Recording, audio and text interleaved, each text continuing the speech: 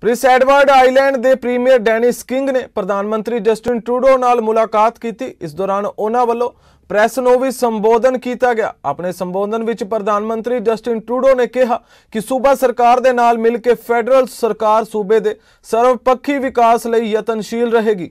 So it's a real pleasure to be able to sit down with Premier King right now at Prince Edward Island. Lots to talk about. Obviously, Islanders have done very well through COVID. Continues to be, of course, something you have to remain vigilant on, but you've done well. The economic recovery is coming.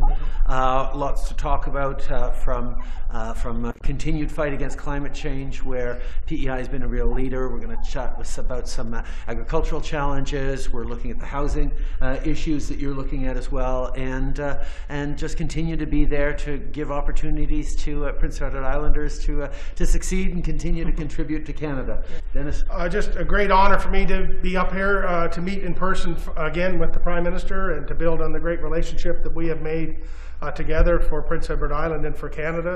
I believe we have a lot of shared principles. I think Prince Edward Island has set the most aggressive carbon reduction targets in the country, and we're looking forward to working with you and others to meet and exceed those targets, and just to talk about issues of importance to Islanders and Canadians, and just extremely grateful to be back up in person to do this. So thank you, merci. Thank you. Merci beaucoup tout le monde. Well, we talked about a number of issues, of course, that are important to Prince Edward Island. We talked about greater investment and quicker response to housing challenges.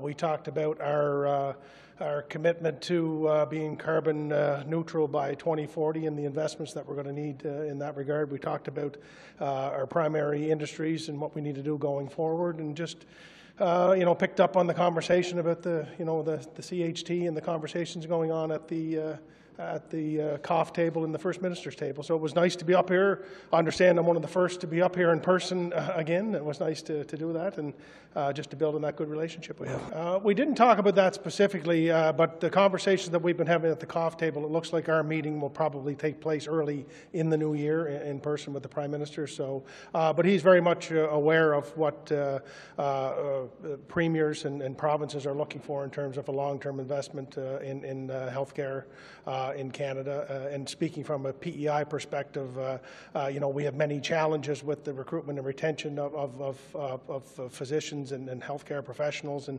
anything the federal government can do with consistent funding year over year to help us in that regard is something that we're very open to, and our position hasn't changed from the very beginning on that.